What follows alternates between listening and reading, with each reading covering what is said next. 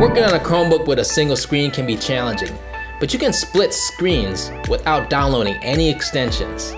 First, launch all your tabs that you like to use. Use this button on the upper right to minimize, and then click your trackpad and drag it out of the main window.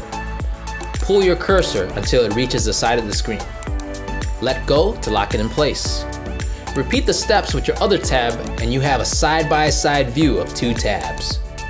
Be sure to adjust your font size accordingly. The same could be achieved with the new iPads for our kindergarten group. Have both apps opened, but select only the first app, swipe from the bottom to reveal your dock, touch and hold the app that you want to open, and then slide it over to one side.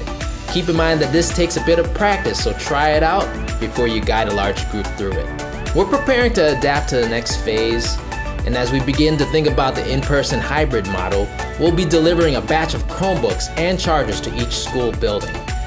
This will help with the quick swaps should students arrive with damaged Chromebooks or if they forget to bring their own. More on this will come. Another quick update is that we are still waiting for cases to be shipped for our kindergarten iPads. As you can imagine, there have been severe delays due to issues with supply and demand. We are expecting the sleeves for Chromebooks grades 1 through 5 to be delivered soon as well, and we'll update you once they arrive. We want to end the video by sending a big thank you to our teachers and staff for being so supportive of us here in the Solution team, and really everyone for supporting one another through this pandemic. We know how stressful it can be at times, but having that compassion for one another really goes a long way.